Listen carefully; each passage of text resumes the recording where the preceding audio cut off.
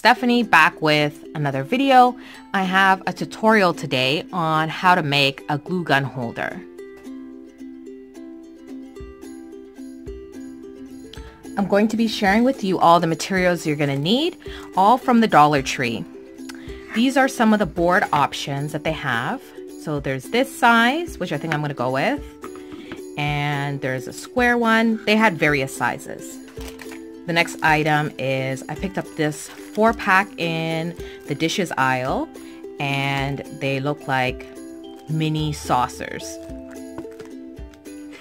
I also picked up a pack of clothes pegs. I picked up a paint, and this is in cashmere tan. I picked up a pack of brushes.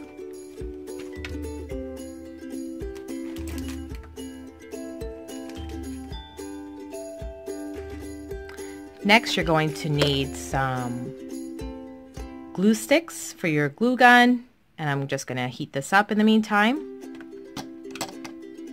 And another good adhesive is E6000. First, what I'm going to do is actually take all of the clothes pegs apart. So if you just twist it, the metal piece will come out. So just do a little twist. And there you go.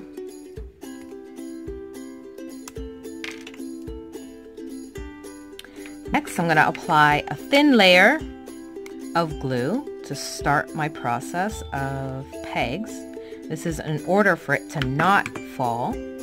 So I'm going to put it a bit on a diagonal. So when this is in here, it will hold. Take your next layer of glue.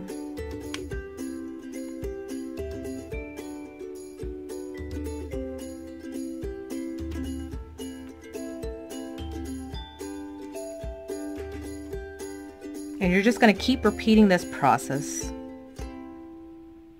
until you have a desired height.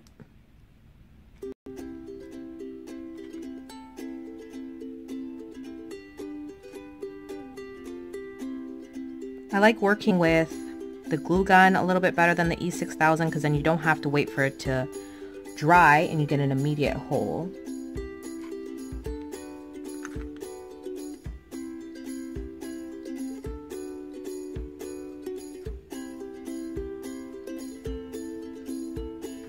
And this will be about, in total, 6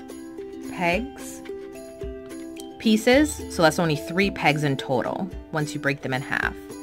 And then that's going to sit in there like this and give it a bit of a hold. So we're going to work on the next side and come back. Okay. So now once you see where you'd like to have your next pegs placed, just start there. Just make sure I measure it again, and that will hold.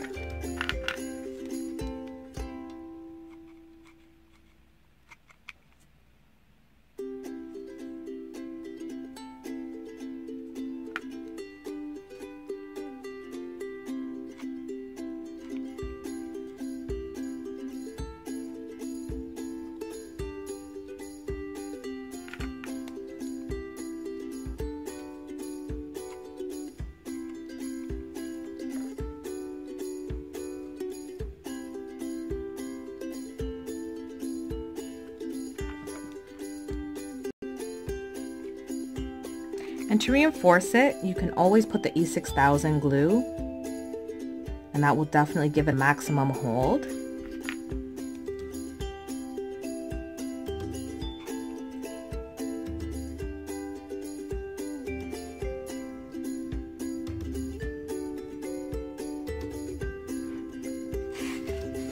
And then you have your stand. Now we're going to put some E6000 on the bottom of this after we paint it. Next, you're going to grab your paint and start to work that in. So instead of the paintbrushes, I chose to work with a sponge just because I know it would help the the wood, the paint absorb into the wood a little better. You gotta make sure you get into all those cracks. And the paint is definitely optional. If you like the natural wood look, then you definitely leave it plain.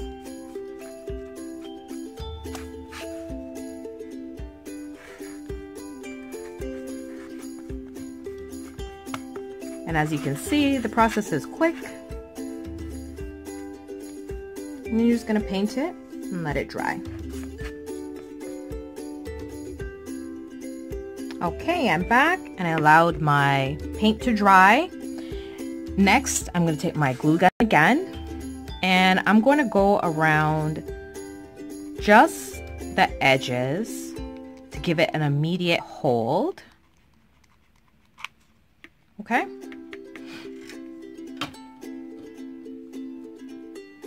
And then in the middle, I'm going to apply a dot of E6000. That way, I'll get a maximum hold, but then that immediate hold. And then I'm gonna place it right at the edge.